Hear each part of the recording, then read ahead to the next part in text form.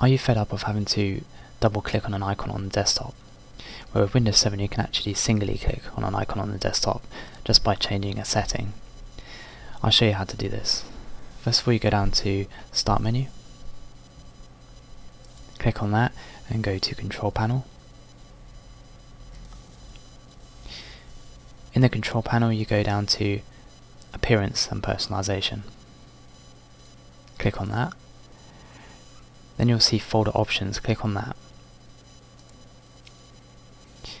In the Folder Options box, where it says Click Items as follows,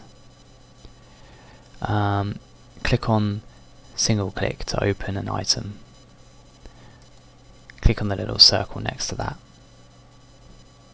Press Apply, then OK.